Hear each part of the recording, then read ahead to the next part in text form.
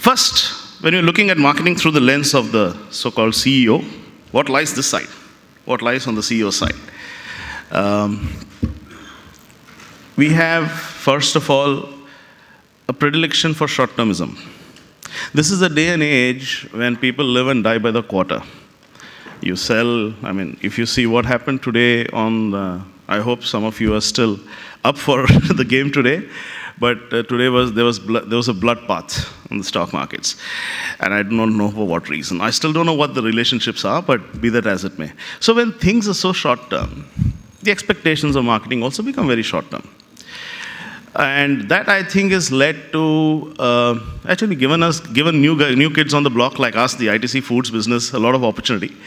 We are just 13 years old, and just so that I explain the reason why I'm standing here, we have brands like Ashirwad Atta, Sunfeast Biscuits, Dark Fantasy, Bingo, Yippee Noodles, and so on. So it's given us a lot of opportunity because we as a company have never approached it short term. So the first thing is the bias from this side, on the CEO's side, is to avoid the short termism.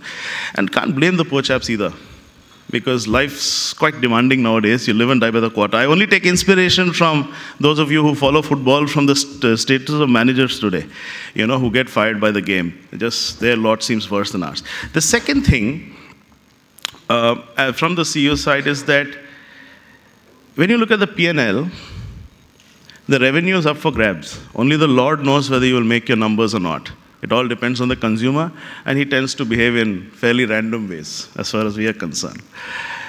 The only thing that's fixed in that damn P&L is the fixed cost, right? The word fixed is really serious in the P&L when you talk about fixed costs. So when you look at the fixed costs, now most P&Ls will report marketing as an element of that fixed cost. Now, salaries get paid, building rents get paid, and most things, depreciation is fixed because the assets are already on the ground. So guess what we reach for when we are in trouble? It's that head called marketing. Because that's the only one that you can chop.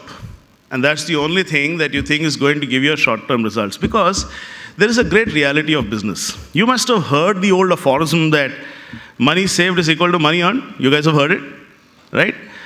But mathematically untrue from a P&L perspective. Mathematically, money saved is far greater than money earned. Because the money you earn, you net off all the variable costs, what contribution comes to your balance sheet is only a fraction. But money saved goes straight to your bottom line. Hence the predilection to reach out and shop the damn thing if it's not really delivering value.